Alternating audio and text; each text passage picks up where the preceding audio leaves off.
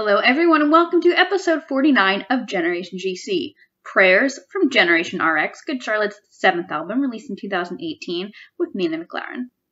Last week we talked about Keep Swingin' from Youth Authority, and next week we'll be talking about a song from Good Charlotte. Nina is 31 years old and lives in Germany. She's in a small town about an hour from Cologne. She and her husband have 4 cats, and she works at a German kindergarten taking care of children between the ages of 2 and 6. Nina has been a GC fan since she was 14 years old, and she and her husband went to England on their honeymoon to meet Good Charlotte. Side note, by the way, totally like relationship goals. I love hearing when Good Charlotte is such a significant part of someone's relationship. I think it's incredible. Nina's hobbies are reading and playing video games like Animal Crossing or Legend of Zelda games. I really enjoyed doing this episode for a couple of reasons. Number one, it was really cool to hear from a Good Charlotte fan whose first language is not English, and to learn about that perspective and what it was like exploring the music of a band when that language that they're singing in isn't the one that you natively speak. Number two, it was also really cool to go pretty deep on religion and faith and beliefs. And, these topics get brought up on the show pretty frequently, but we don't always get to explore them in detail. And I think we did in this episode, which was very, very fun for me. You're going to learn a lot from Nina and I, both sharing our individual experiences as well as our interpretations of the song. As a reminder, I want to encourage everyone to continue visiting blacklivesmatters.card.co and antisemitism.card.co, which I'll continue linking in the show notes to encourage y'all to keep educating yourself. Joe Biden has been sworn in as President of the United States. Already I'm feeling a lot better, and just feeling more relieved at the state of our country, but it's still important. It's so important to keep fighting against hatred and to keep fighting for social justice. Finally, Generation GC stickers. So the first batch has been sent out. The second batch are on their way. They should be at my doorstep very soon. Hopefully by the time you're actually hearing this episode, I will have the stickers. But if not, they are going to be at my apartment very soon. If you want a sticker, there's 2 ways you can get one. Number 1, go to anchor.fm/generationgcpod and support the show on there. All the money that comes in from that goes right back into the show itself, whether that's, buying headphones or laptop stands or cords, adapters, or printing the stickers themselves. For full transparency, I think it cost me about $36 to print the latest batch of stickers. Number 2, you can make a charitable donation. Go to blacklivesmatters.card.co and donate to any of the organizations listed there. There's a lot of great organizations that could really use your help, and whatever you can donate will make such a big difference. And then you're going to send me a screenshot of either your support of the show on Anchor or your charitable donation, as well as your mailing address, and I will send you stickers. It's that easy. Well, thank you all for tuning in. Now on to episode 49 of Generation GC. So, Prayers is track 5 on Generation RX, Good Charlotte's 7th album, released in 2018, and as of recording, their most recent album. Track 4 is Actual Pain, track 6 is Cold Song. I usually like to comment on the track listing, and basically this whole album, until you get to California, the way I say I love you, is just very intense. Prayers was the 3rd single from the album, released August 31st, 2018, 2 weeks before the album came out. Although it was a single, I did not find any chart info. I guess it just probably did not get a lot of radio play. The lyrics were written by Benji and Joel Madden, song written by Benji and Joel and Zach Zervini, who produced the album. Benji sings the first verse here. And Setlist.fm has it ranked number 29 with 36 plays recorded, although obviously that's not necessarily perfectly accurate. The first time it appears they played it was the Late Late Show with James Corden on September 13th of 2018, which I'm sure y'all remember. That was the iconic Dr. Phil skit where Dr. Phil puts on eyeliner and a studded vest and joins Good Charlotte, basically. And basically they would play this song at headlining shows. Billy, talking about this to the Cornwall Seeker, he said that James Corden had approached them with the ideas for a skit. Billy says, "We thought it sounded funny. Whenever we do those types of shows, we always hope we'll get to do a skit. It's fun for the band and something a little different. It was good. It came out funny. We were there to debut our new single, Prayers, but I think the skit with Dr. Phil reached further, but that's okay. That's how the internet works these days." And as just a fun little anecdote, that was around the time I interviewed Good Charlotte, and I stayed in touch with their publicist for a while, Colin, and he told me that Dr. Phil skit was like one of his career highlights. And like, honestly, yes. Yeah, it was funny. Like, totally. Yeah. They also played it at the NFL halftime show, which is very cool. Yes. So, Nina, before we dive too deep into Prayers, I want to help our listeners get to know you. So, when did you first hear Good Charlotte, and what were your first thoughts on them? Well, I first heard them, I think it was around 2003. Mm-hmm. So it was in between The Young and the Hopeless and before Chronicles came out, because I remember waiting for Chronicles to come out. Yeah. So, and I was at a friend's house. We were meeting up just like to hang out or to play board games or something. And she would always put music in the background. So she put in The Young and the Hopeless record, and I immediately liked it. So when we met for the next times, I always asked her to put that record in again. And it kind of went until I found the record in the store, and I was like, oh, that's mine. So since then, I basically was hooked. Amazing. And and it's like, I remember waiting for Chronicles to come out, and like those two records were always like, especially The Young and the Hopeless was like my go-to record. Like whenever I had trouble like falling asleep or whatever, I would listen to them like really, really quietly in my ear, just because I knew the song so well by then. Yeah. So it's pretty cool. I love that. Yeah, like my first thoughts on them were like, I mean, they looked cool. They looked punk. I was like 14. I was like, yay, that's where we're going to be. But my parents were like shocked when I put posters on my walls from them. So I remember like I had one little part of my wall. I always called it my Good Charlotte corner, because it had all the Good Charlotte posters on there. And I remember my dad coming in, and he pointed at Benji, and he was like, "Do you want to look like this?" What did you say? Did you just say yes? No, I was just like, "Dad, I like the music, and like I'm a girl. I don't want to look like a man." Right. And he was like, but like it was so cool, because like when I first saw them live, I wasn't old enough to go on my own, so my parents took me there. And after the show, my parents were like, "Oh, they were pretty nice." Oh, good. So I was like, yes. So you also had mentioned this to me, but there is another very special story that I know you have about seeing Good Charlotte live. Well, we married in 2016, but we were renovating our house. Like we bought a house and we're renovating it. And I kind of missed the tour they had in Germany. So when I found out they were touring, I was like, oh my God, I missed it. So later we were talking about it, and I was like, oh, but they were going to tour like the UK next year. And my husband was like, well, then let's just go there. But it was like, are you sure? And I was like, yeah. And special thing is, we didn't have an actual honeymoon after we got married because of the house and everything. We just wanted to move in because we got married in June. And that was around the time we were allowed to move into the house, or like, not move in, but like get inside to get everything ready. And in October we were moving in. I think it was September.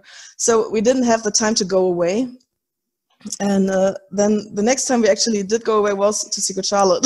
I was so excited, and it was so cool. Yeah, so that's amazing. That was also like really, really special to me, because I met them there for the first time. We got the sound check tickets, and I was so nervous. And it was like, my husband was like, but you need to tell me who they are before we meet them. Right, like which is which, yeah. Yeah, exactly. Because he was like, he knew the music, he liked them, but he was like, okay, what if I'm like, I don't know who is who. And I tried to teach him, but he still doesn't know. So yeah, it's okay. It's okay. He still thinks the twins are Joel and Billy, and I'm like, oh yeah, it's okay. Close, I mean, close. He can, like he knows when he sees them, he's like, okay, that's the twins, but he can't remember their names. So, but that's okay. So, Nina, you are my first guest from Germany, but I was actually looking at my stats this morning for the show, and Anchor actually says that Germany is my number 4 country with the most listeners, with 3% of the listeners. Yeah, so there's definitely a handful of other listeners from Germany, which is very cool. Yeah, I like that. So, I mean, you told me that, you know, your friend was playing The Young and the Hopeless, and that's how you found out about it. Was that common? Like, was it very common in Germany growing up for people to listen to bands like Good Charlotte, or just in general? Like, were people listening to music in English? Well, in English, yes, because our radio is full of English songs, right? You know, so that's usual. Like, we know all the main stuff, but like with Good Charlotte, it was like, yeah, kind of like most people didn't listen to pop punk, or like I don't even know if there's actually a genre pop punk in German. Really? So like, but I'm not like, I would always say it's a rock band, because that was, people would be like, oh yeah, rock, I know rock, because punk is harder here. So it's like they said, no, that's not punk, and I'm like, okay, then we go with rock. right. So yeah, but my friends, like I had like 2 friends who would listen to Good Charlotte too. The one is the one who got me hooked, and the other, I got her hooked, kind of. I love that, the influence. But like most of my friends, they were more like into the pop music or whatever was on the charts right then. So yeah, but that kind of changed over the years, because now when I told my colleagues we were going to England to see, like to the UK to see Good Charlotte, even one of my colleagues was like, oh yeah, I've seen them, they're pretty great. And I was like, whoa, you know them? So they was like really like, woo. And she's like, yeah, of course I know that. It's this lifestyle one, right? And I'm like, yeah. So back then I was always like, Good Charlotte, who are there? What is this? And I was like, oh, whatever. But now it's like, yay, they know them. Yeah.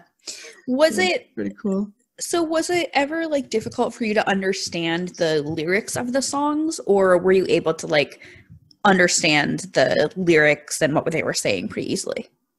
Well, at first, I have to admit, I had no idea about what they were singing, because like I was like 14. I mean, we had English in school, I think, since I was 11, but like I didn't pay too much attention until I met Good Charlotte, like until I met the music, and I was like, oh, I want to understand this. So I got to start learning English better. Yeah, actually, exactly. And like I have a part of my family lives in America.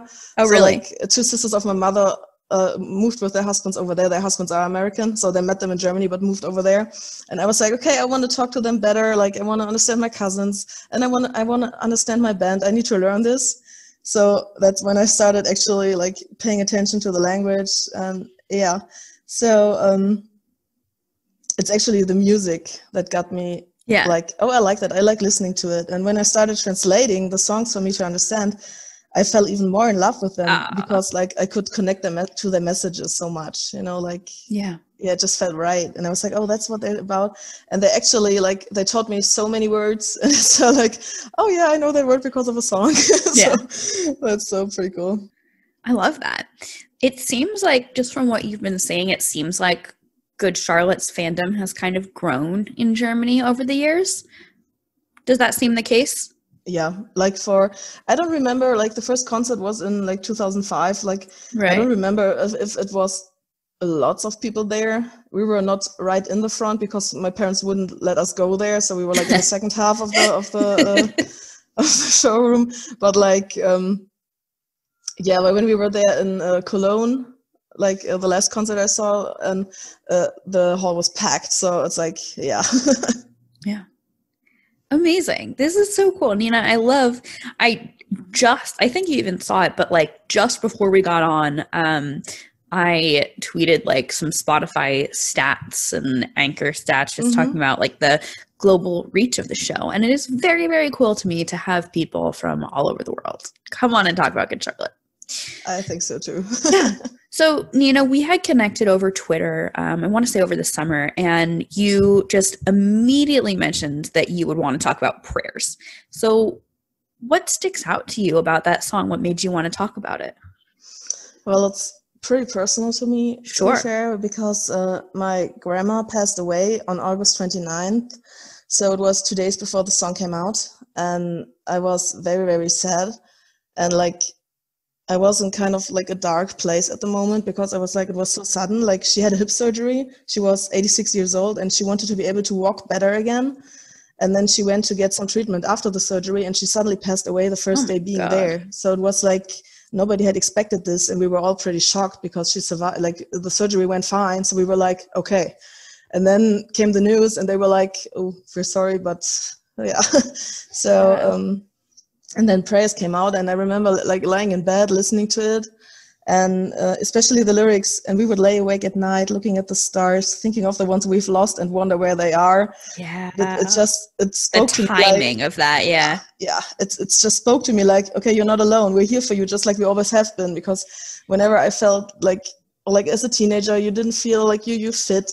And it was always Good Charlotte there who were like, okay, hold on, it's all okay. Like, I was never really like suicidal or something, so it's not that bad. But for me, it still was bad, you know? Sure, so yeah. I felt lonely and I felt sad, and they were always there to help me. And this was just like, okay, now you're an adult, but we are still here to help you. And it's like, whoa, that was so cool. It's really special when like a band that you love, like a band that you already love, releases a song about exactly what you're going through at that exact moment. It's like, what?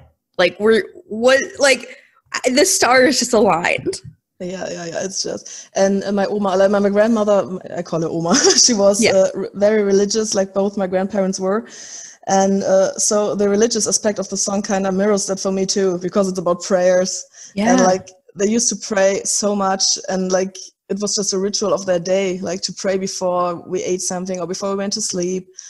Like whenever I stayed over there, I heard that and I lived this, you know, so it was just like, oh my God, everything's coming back. And they're like, yeah, they're there. And when we were in Cologne, I actually, like at the concert, I told them about this and I asked them about the song and everything. So it was really special to me to have them hear what they thought about it. And everything. That's amazing. That's so special. Let's talk about what this song means. I mean, I want to hear what you think it's about, what you think they're saying. Yeah, so back then when it came out, it was for me just like, yeah, we're here for you. We know the pain and we're here like we always have been, you know, like I said, and it just helped me so much. But aside from that, it's like, well, I think the meaning of the song is we're all human people, so we should treat each other equally respectful because we're all the same.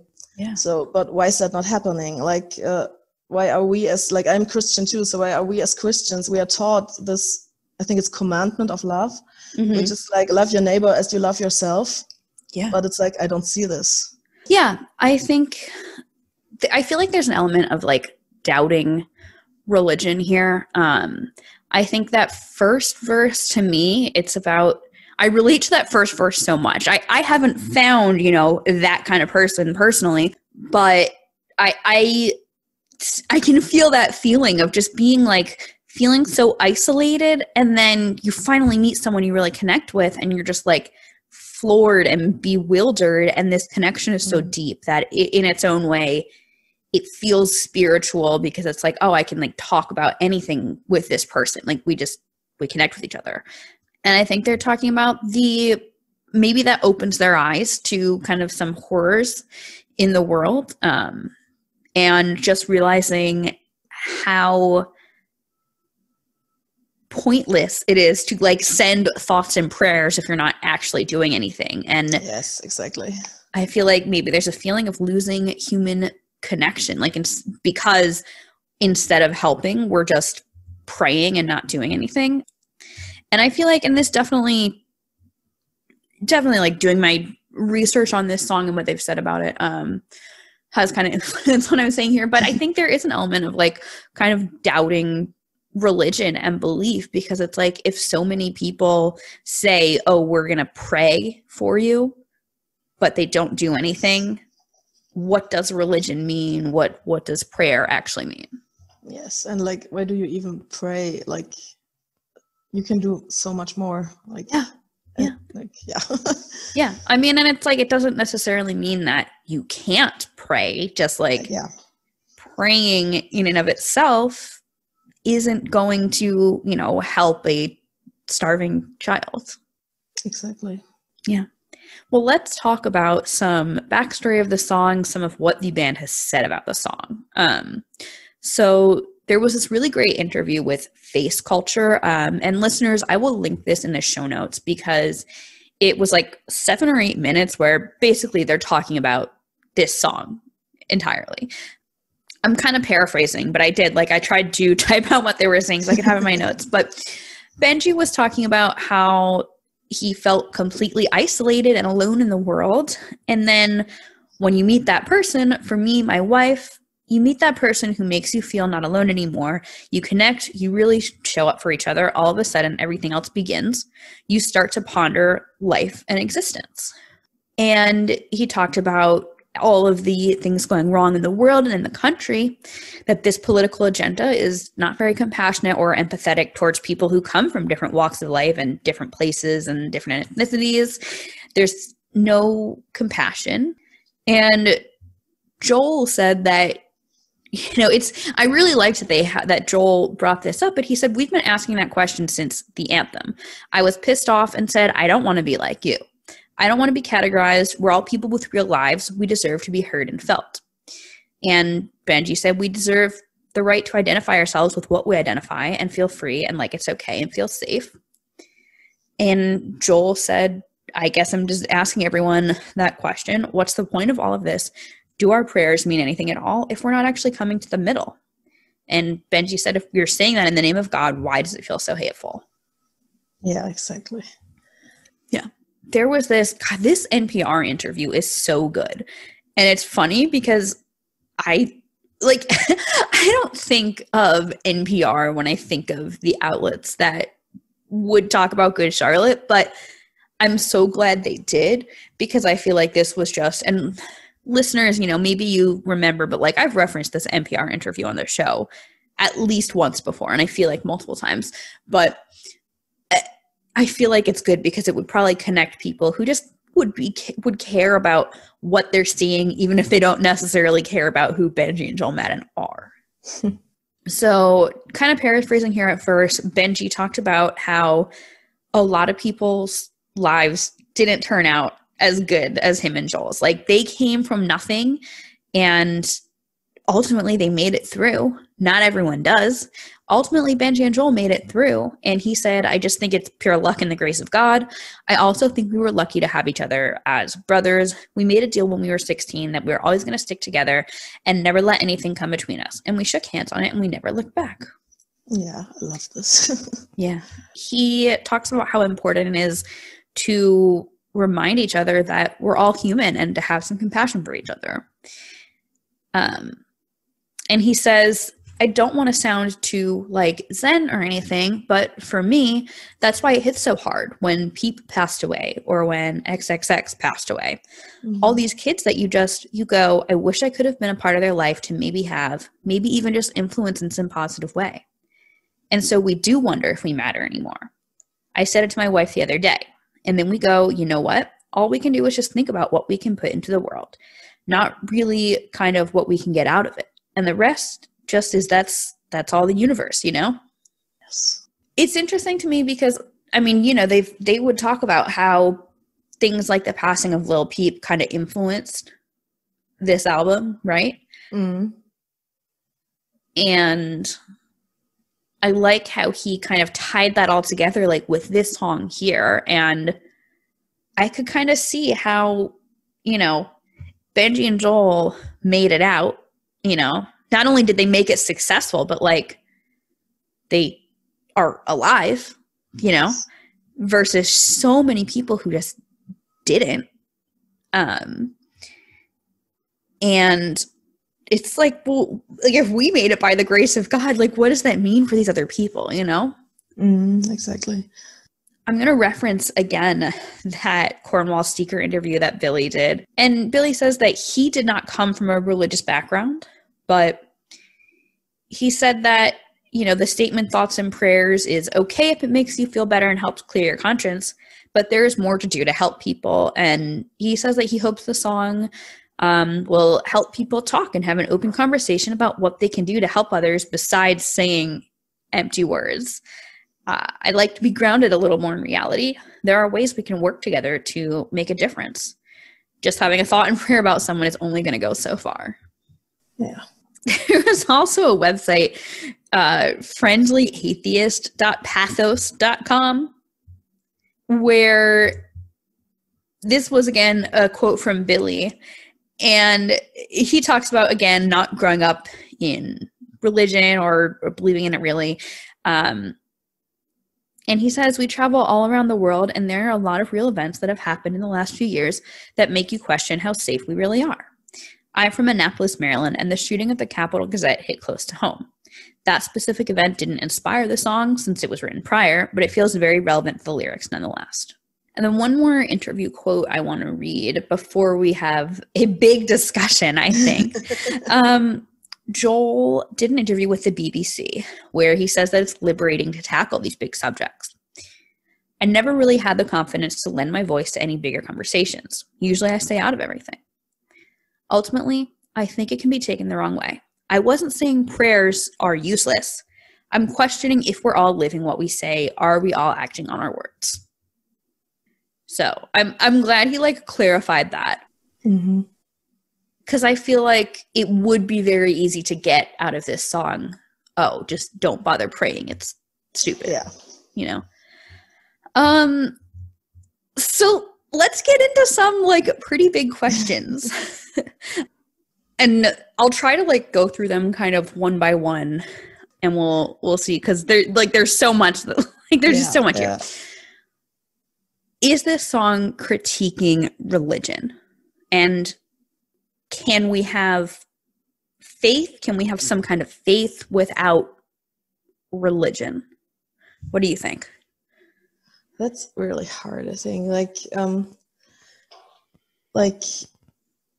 Praying is something for me, you don't, I don't know how to say this, but when I talked to the band about it, and I really like what they said, actually. I have it written out here because we were told to put our phones away.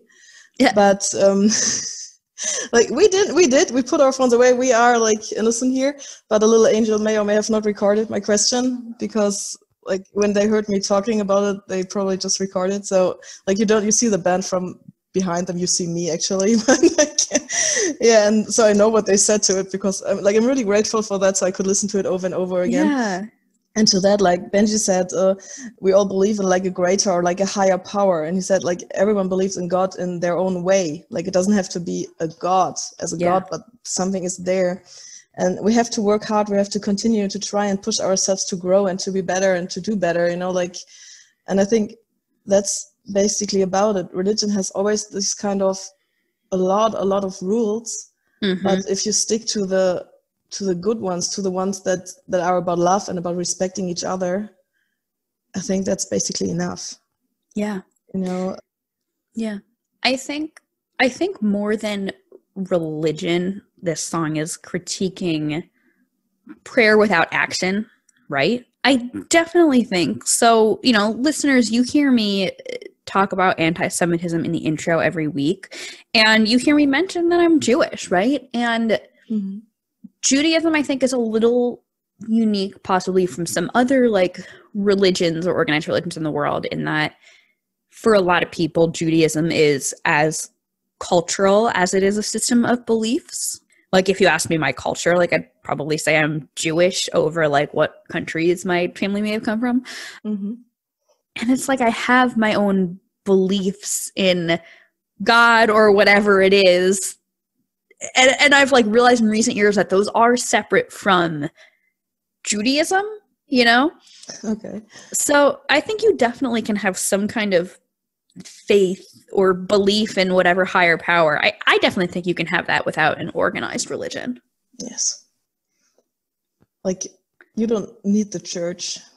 Yeah. I'm sorry for some people that's bad to say this, but I personally think you don't need the church to pray. And right. Yeah, it's just kind of inside of you. Yeah, exactly.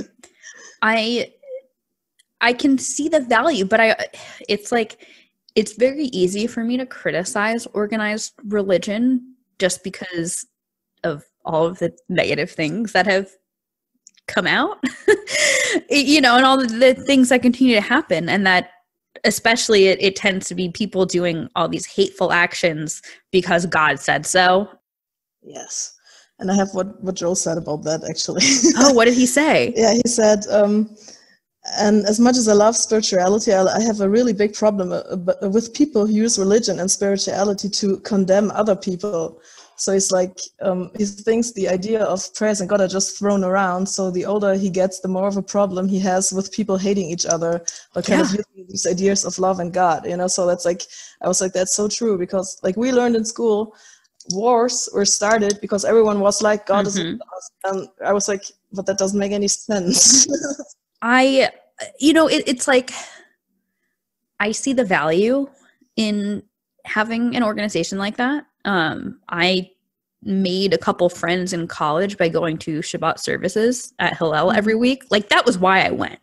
I didn't go because I felt like I needed to, read the prayers. I went because I wanted to like find a group of like-minded people.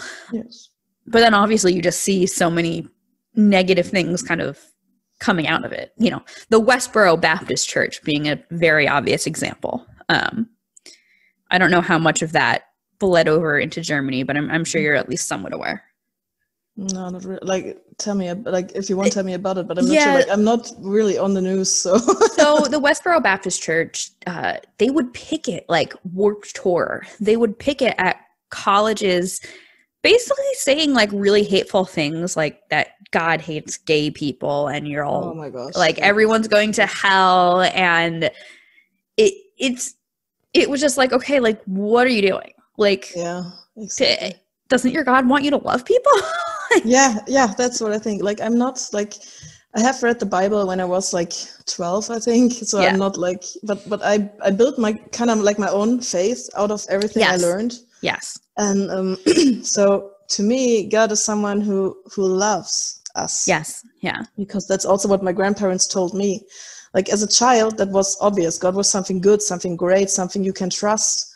As I grew up, I realized, okay, but he's not like the savior of the world, because there's still deaths happening and terrors happening and everything. So my faith got a little bit shaken. Yeah. Yeah. So, and but my faith is shaken now, like it's never been before. Exactly. So, but that's also like even Good Charlotte has helped me there, because they kind of sometimes pull me back, and they're like, you can still do your prayers. It's okay. Like, if it helps you, just do it, So, and I relate to that a lot.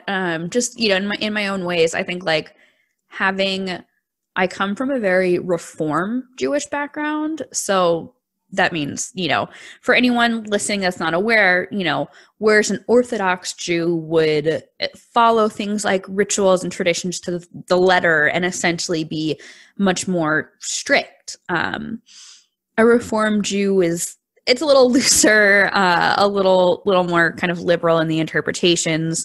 Some Reform Jews, including like my family didn't keep kosher growing up, but I definitely had to kind of like form my own beliefs, because it was like, I was exposed to a lot of stuff from an early age, but I remember learning that like a lot of Jews questioned, if not entirely lost their faith after the Holocaust. Like, not surprising, right? No. It was horrible.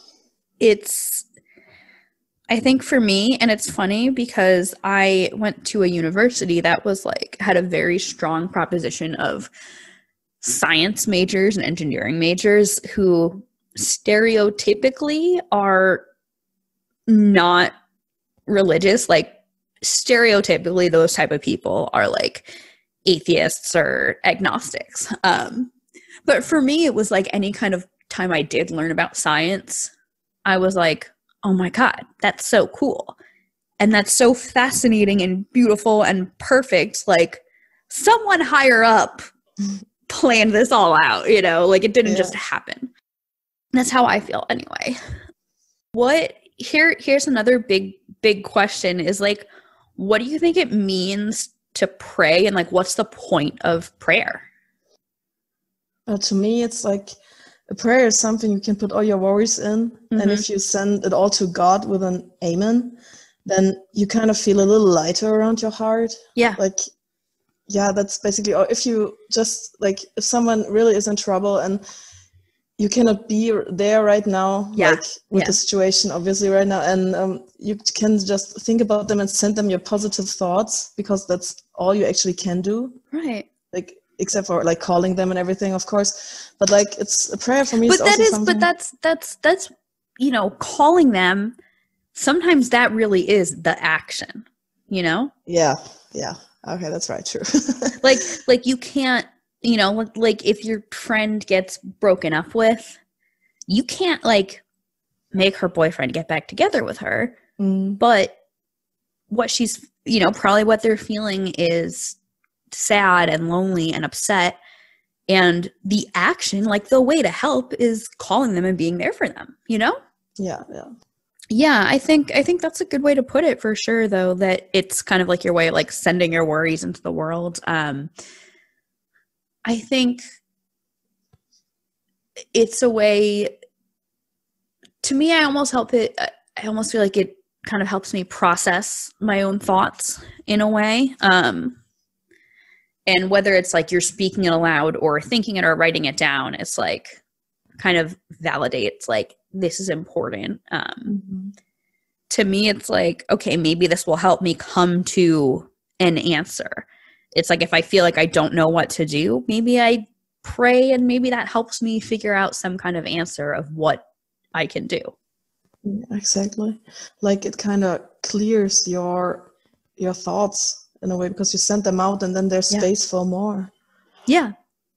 And it's, you know, something I was thinking about, and I often sort of like almost jokingly, but, you know, for fun, like I'll post on social media, like I remember in 2019, I posted on Twitter my 2019 bucket list for interviews, like all, you know, the bands that I wanted to interview in 2019, and the artists I wanted to interview. Actually, let's pull that up, because I know I got some of them, and I just okay. So here was my 2019 bucket list of interviews, which I said I was speaking it into existence. Walk the Moon, who end of December 2019, I got an email that I was like recruited to specifically interview them for a piece. That's so cool. Missio was one of them. I interviewed them in early 2019. I did not interview Lauv, Mike Posner, or Shawn Mendes, but who knows, you know? Yeah. But to me, it was like when I would do something like that, like speaking it into existence and, you know, positive thoughts and The Secret, like people talk about that. To me, that's like, it gives me the courage to do the actions I need to take, I think. Yeah. Whether that's, okay, I just need to keep networking and connecting with people. I need to work on my writing and my interviewing. I need to do this. I need to do that.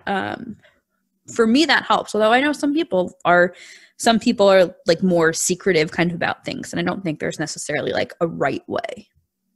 Yeah, exactly. But I think like you did, when you write it down, it's always there for you to see.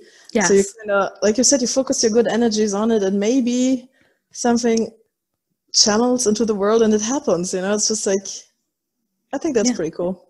Yeah. So especially in the early years of Good Charlotte, I got the vibe that the twins believe in God, had a Christian faith, but weren't necessarily churchgoers. From some of these quotes in the interview, as well as like this song, and then on Actual Pain, they talk about, I don't need a reason to believe if my faith's already broken. I don't know, like, are they saying they no longer believe in anything? Are they saying their faith is destroyed? Are they saying they don't pray anymore, that they're not part of any kind of faith anymore? What do you think? No, I don't think that's what I mean. I think it's from like from time to time you feel like you lose yourself and you lose connection to everything, and I think that's what it's about, like with Actual Pain and stuff. But then like there's always dark before the light, so that's that's war now, but like it has to be dark to be light again. And I think that's what it is about. There's some parts, some points in your life where you're like, okay, what is faith? What am I doing? This is not working. I don't want this. Yeah. But then it will somehow get back to you. So I think they told me they still, like, at least they believe in a higher power. Like, he's more the spiritual, not the so much religious guy, but like, for me that's still faith. And like, I don't know, like, I mean, we don't know them personally, Exactly. Like, I don't know how much they actually believe, like what picture they have of God. Yeah. Because for me, it's just, when I really am in my faith, it's like, okay, it's a great power. Sorry, a good power. And sometimes I'm like, okay, where are you right now? So I don't know how they see it, but like, I do think they still believe. Yeah. I think, and it was funny because as I was like sitting down doing my notes the other night, I was like freaking out, and I was like, wait a minute, are they saying they just don't believe in anything anymore? I don't think that's it, though. I think you're right. And I think it's very normal for people to question their faith, number one. Especially it's like when you see, if you come from like a very Christian background and then you see often it's Christians doing just hateful, awful stuff that is not what, Jesus Christ would have said. Exactly. Of course you're going to, of course you're going to question that. Yeah, it's like how Jesus kind of said, like, if someone hits you, just like point your other cheek at him and be like, okay, hit here too, That's kind of a saying we have. And it's just like, nobody would do that. Like, I wouldn't do that either, but like, you can see even higher church people won't do that. And I'm like, but you're supposed to.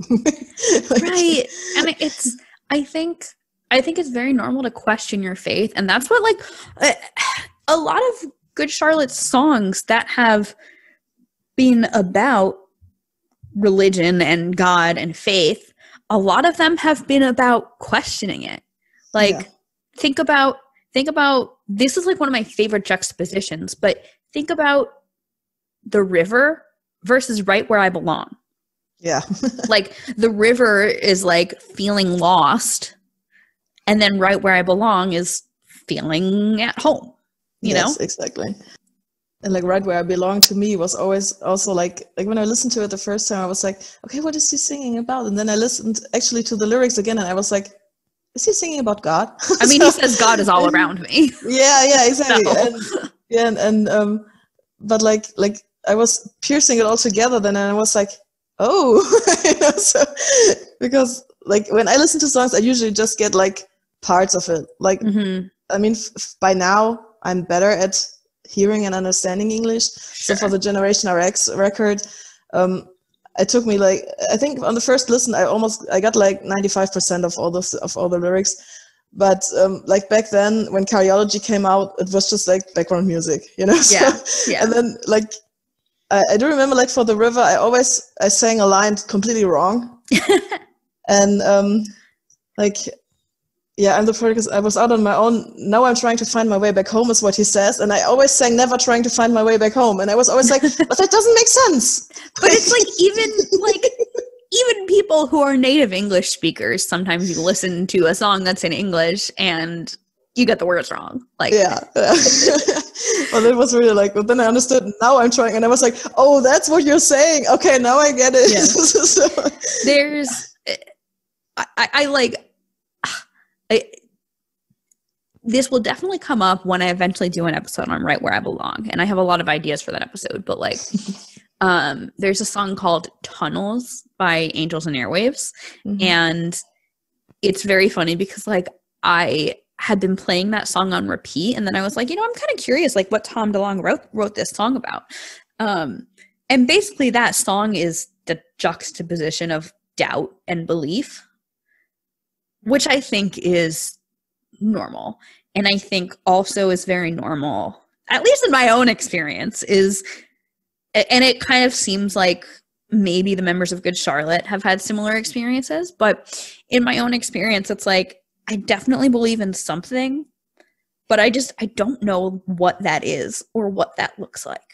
Mm-hmm. And do I look for a belief system that kind of tells me what to believe and aligns with my thoughts and morals, or do I just kind of try to figure it out on my own? Because I think, like, you know, whether or not you go to church or synagogue or whatever, it can be helpful to, like, learn about specific religions just to see, like, to me, I would love to just, like, learn more about different religions just to get, like, kind of a better picture to figure out, like, what it is I actually believe. Yeah. It's like, for me, it's hard to concentrate on just one religion, because there are aspects of other religions I really like. You know, like, I like the idea of a guardian angel, but my oh my gosh, I think it's not priest, but I don't know. But like the head of my church told me, she was like, yeah, but that's not like our Christian belief. We don't have guardian angels like that, because we are not Catholic. We are the other. I think it's Protestant in English, but I'm not sure. So it's kind of different for us too. But I was like, yeah, but I like that. So for me, I still kind of keep that, because I'm like, okay, whatever. If I like it, I take it. Yeah. And like for other religions, like, if there's an idea that feels right to me, I'm just like, I'll adopt it.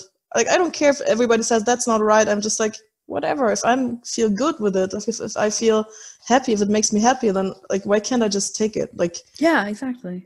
I'm not misusing it in a way. So I'm just doing it to feel better. It's stuff like that kind of makes me feel like religion and beliefs, like, we'll say, like, faith and religious beliefs is, like, one of the most personal things, because so often it is, like, kind of a combination of things that may come from different backgrounds, or maybe they're just your own, you know?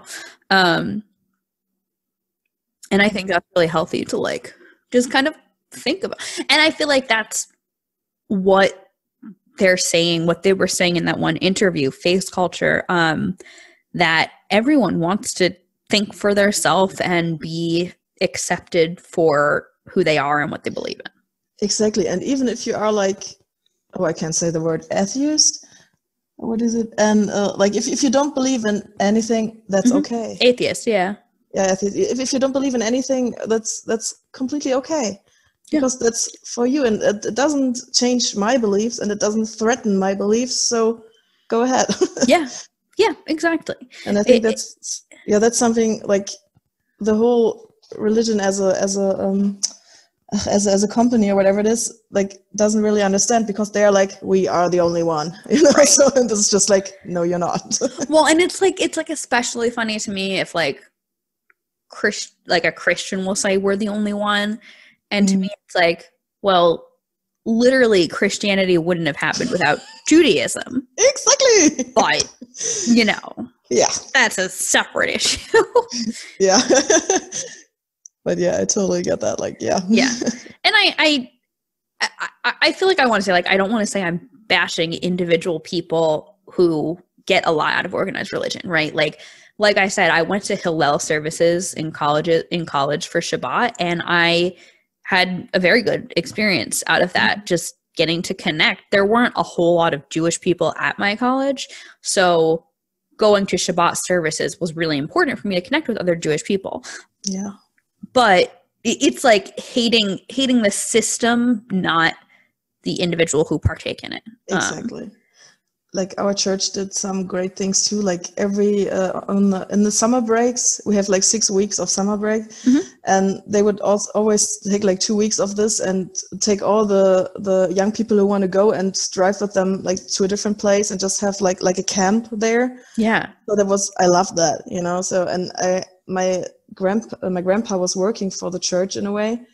So he was doing, like, he wasn't doing the mass itself, but like, he was working in the background and everything. So the church to me is also a building, like, I grew up with. Yeah. So, you know, but like, when you hear the news about what happens in the world and how the church as a symbol is there, it's just so different. Yeah. And I think there's, like, being able to separate in your own mind, being able to separate the church and the people who, you know, kind of follow that cult-like manner and be like, well, this is what the church says, and versus the faith itself.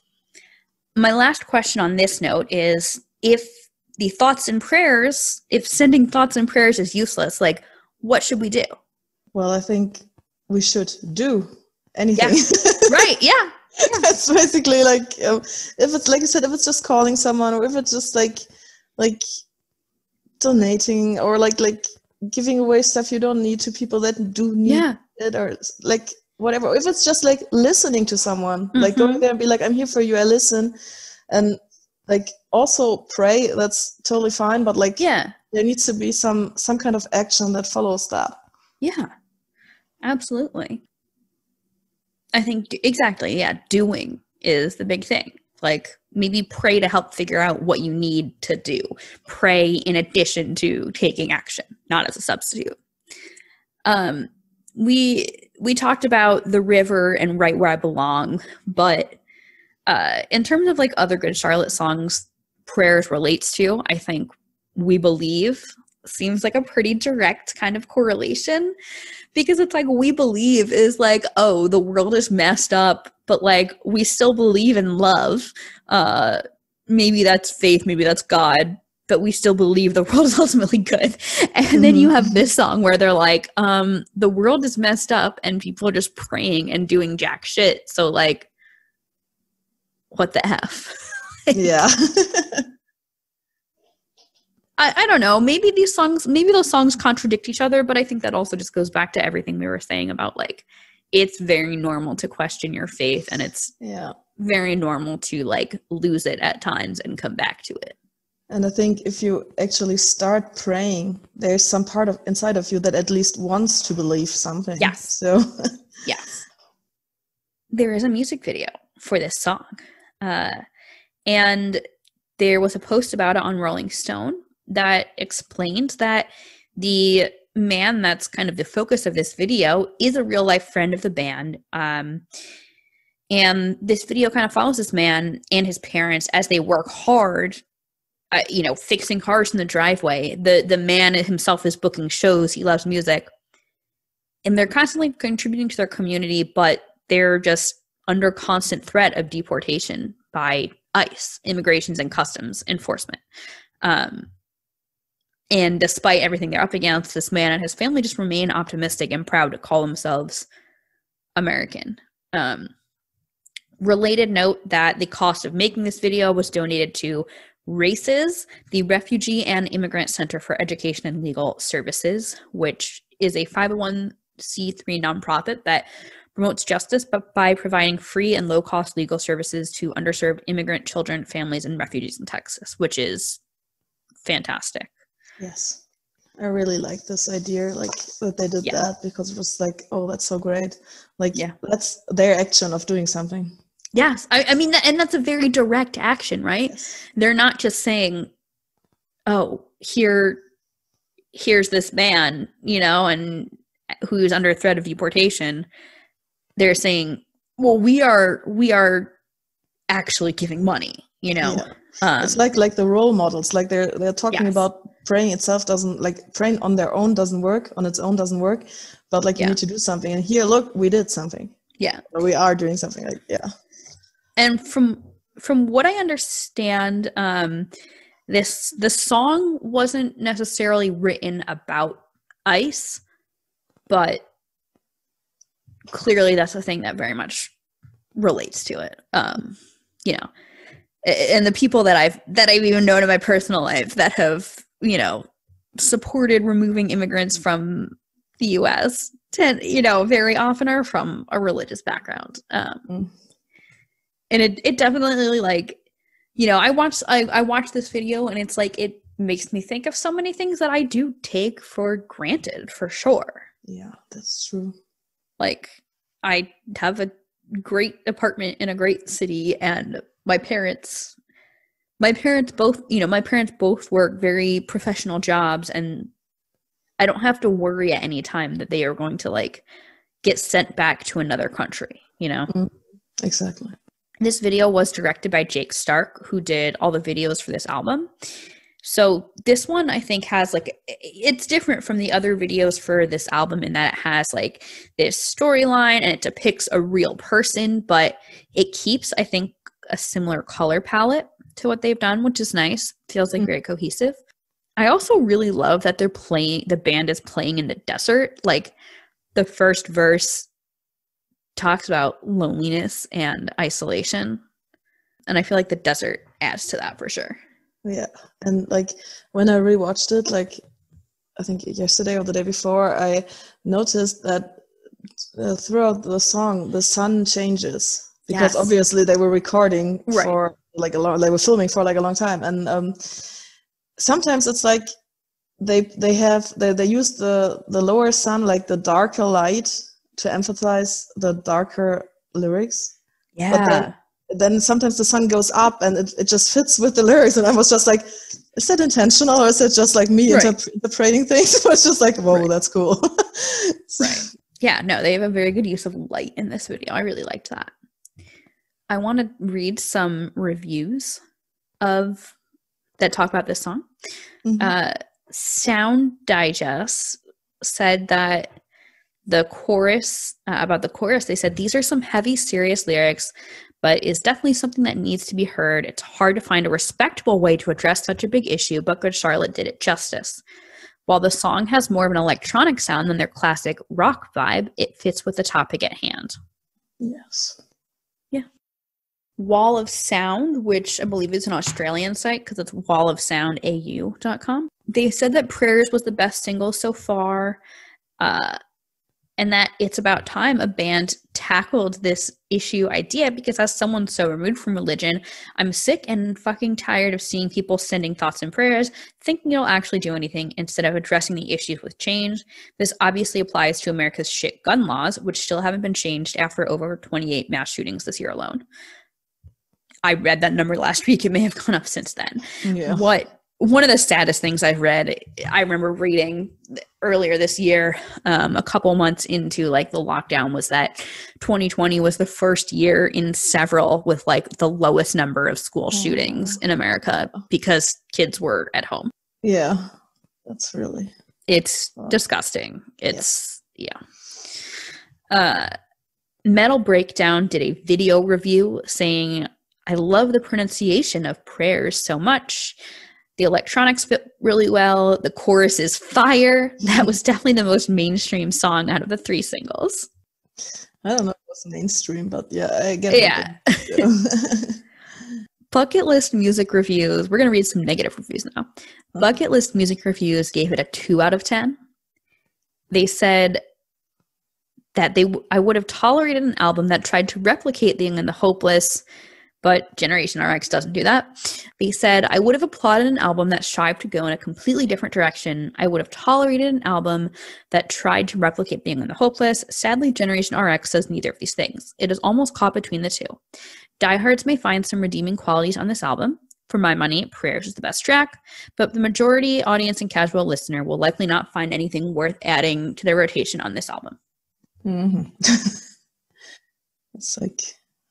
I don't think so. Like, it's not trying to copy The Young and the Hopeless, obviously, because they're in a totally different position in their lives.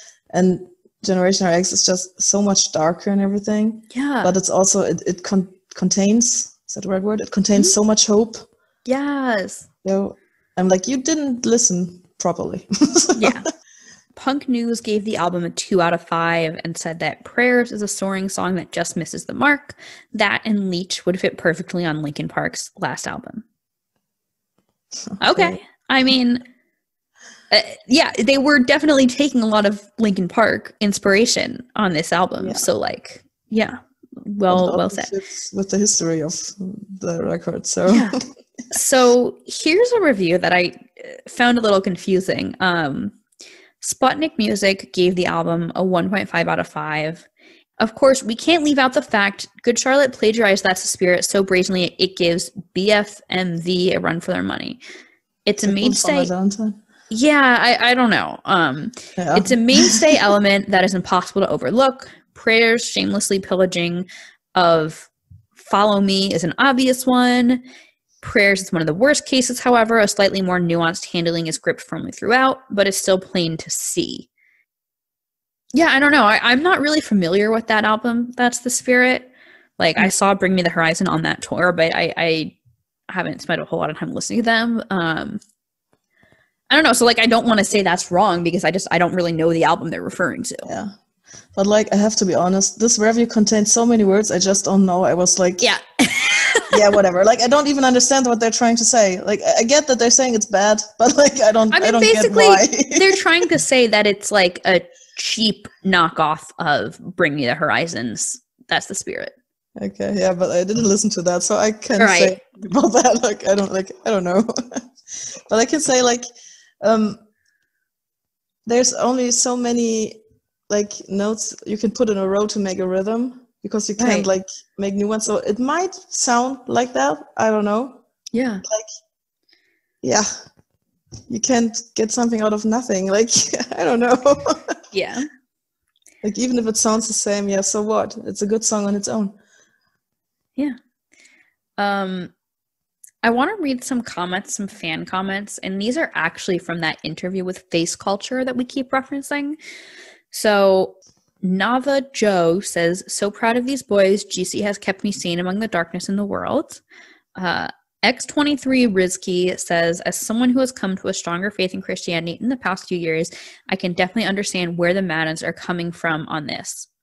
Looking over my past of what I would call passive faith, I would definitely pray without action. It was merely words. But from growing in my relationship with Jesus, I can say the following. I now believe that God is good and is doing good for the sake of all people.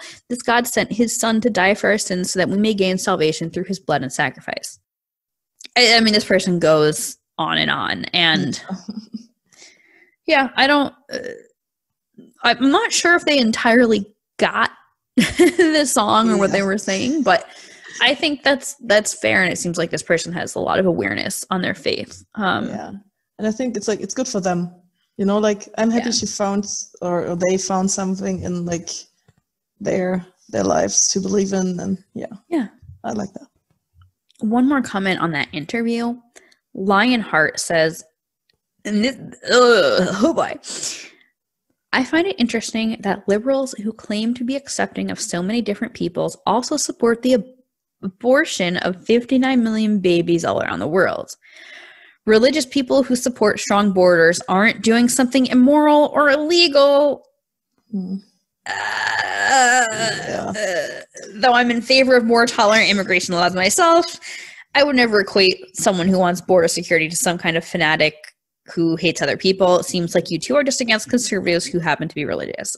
Yeah, yes, I think they are against, a lot of conservatives. Yeah. Yeah, well, and that's kind of the whole point, I think, that they're against people who use religion as an excuse. So we'll read a couple YouTube comments on the music video real quick. Slowdato 2 said, coming from someone who was smuggled into the US at 9 months old, thank you for this. Yeah. I mean, so many stories of people who, came to the US young and their parents brought them in. A lot of people talking about Benji's singing. 7 Speed says, WTF, I can't distinguish Joel and Benji's voices.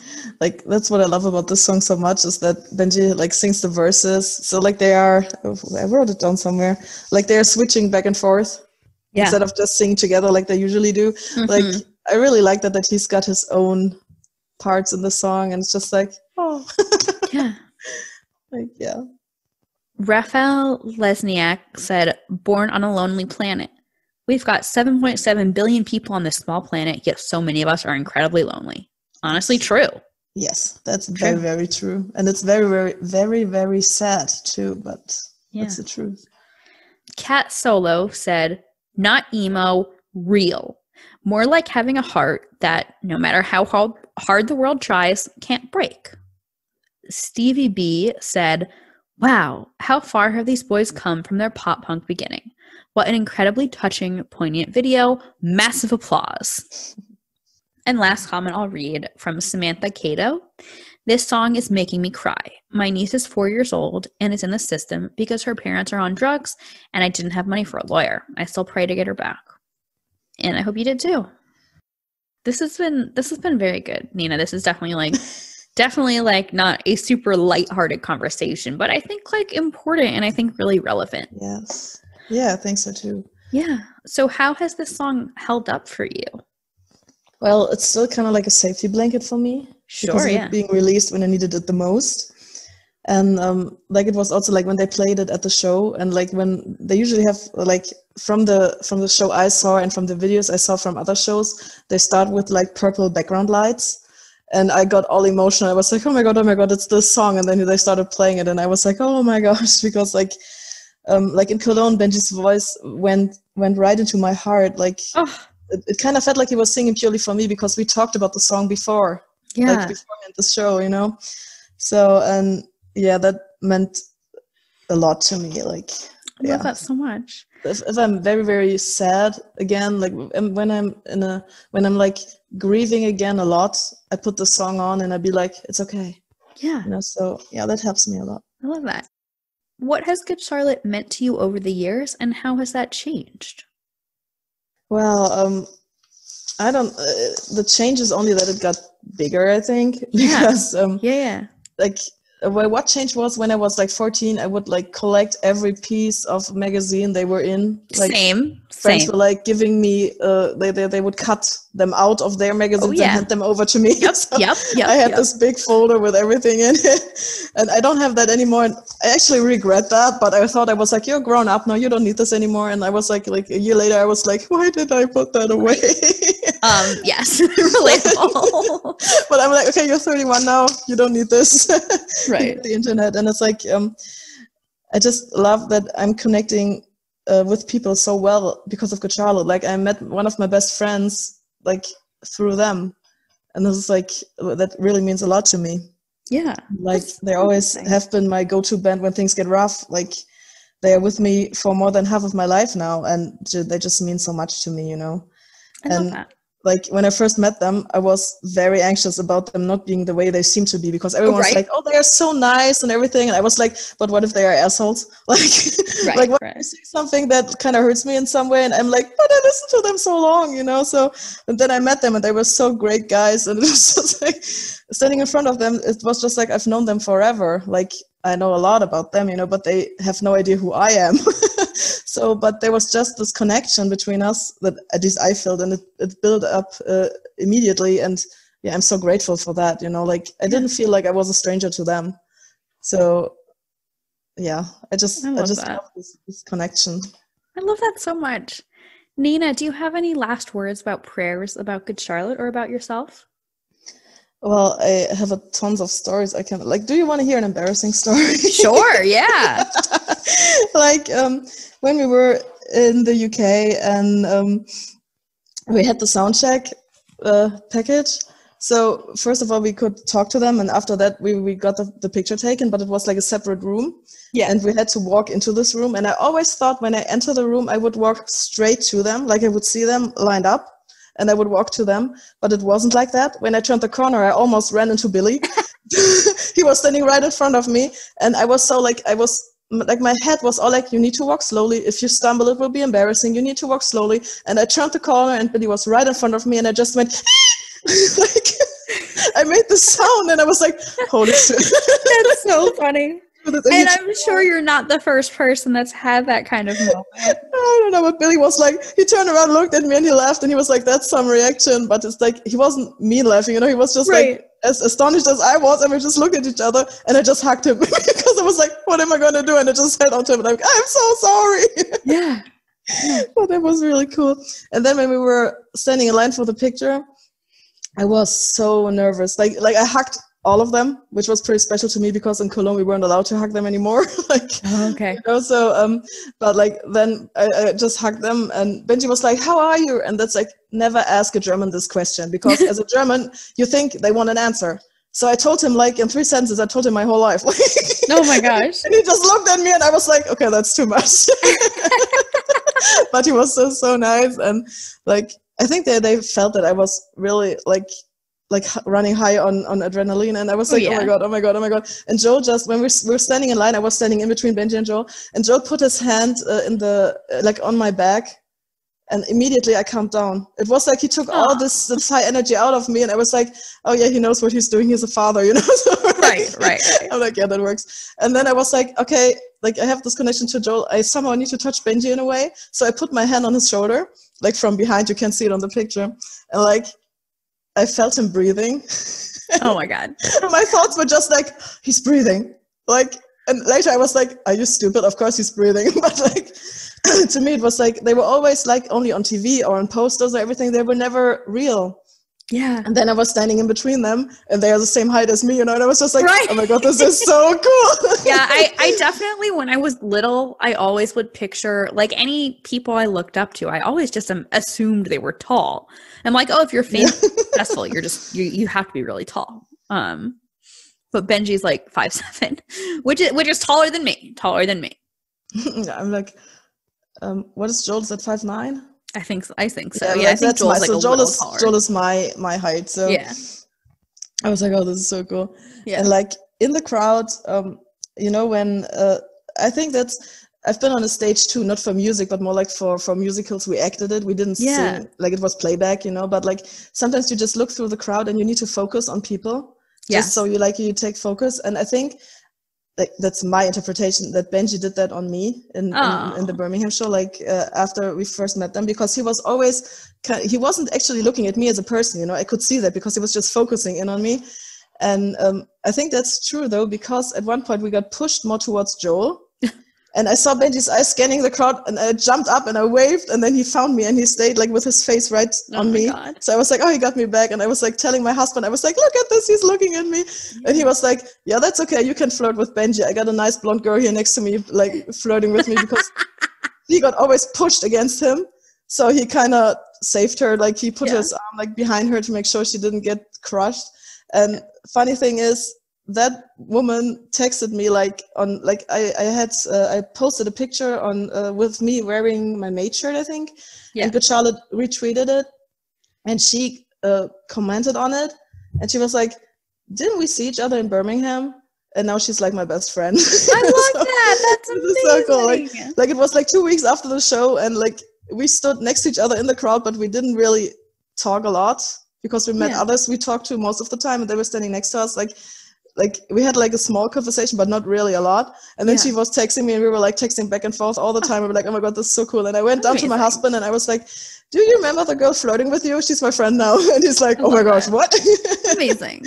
But it's like, we were like laughing about this so much. And it's like, yeah, like this is my friend Lauren, and like we talk every day, and it's like, she's so special to me. And yeah, I'm really thankful for Good Charlotte that they made this possible, you know, and for my husband that he took me to the UK. Oh my gosh, yeah. Nina, this has been amazing. Thank you for coming on the show. My last question for you is, we have a Generation GC and Friends Spotify playlist where I like to include a recommendation from each of our listeners. So would you like to share a song, just anything you're listening to lately that's not Good Charlotte?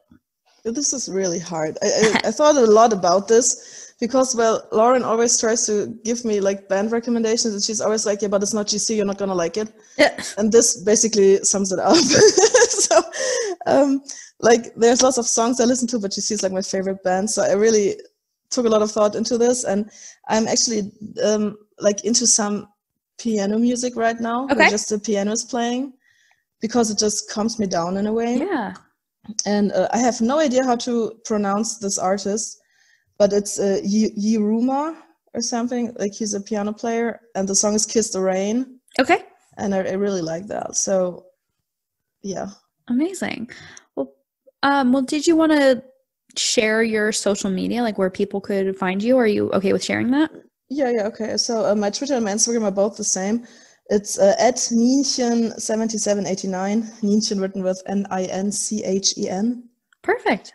But I want to say I want to say one more thing. Like, I want to thank Good Charlotte for this song in particular, because like it helped me so much. And like, if they listen to this, I don't know, but if they do, like, I want to thank them for being people that I can look up to, and that make me try to be a better version of myself every day. Because whenever I feel down, I go back to their songs and I'm like, you can do this. Yeah. You know, this just means a lot to me. So thank you for that. Nina, this has been fantastic. Thank you for coming on. Listeners, thank you for tuning in. Last week, we talked about Keep Swingin' from Youth Authority. Next week, we'll be talking about a song from the self-titled album. My name is Molly Hudelson. I'm your host. You can follow Generation GC at Generation GC Pod, Pod, on Facebook, Twitter, and Instagram. And you can also follow me, Molly, at M Hudelson, MHUDELSON, on Twitter and Instagram. Thank you so much for tuning in. Please make sure to subscribe to the show or follow it wherever you listen, and rate, review, and tell all your friends, spread the word, tell the world. Thanks for tuning in.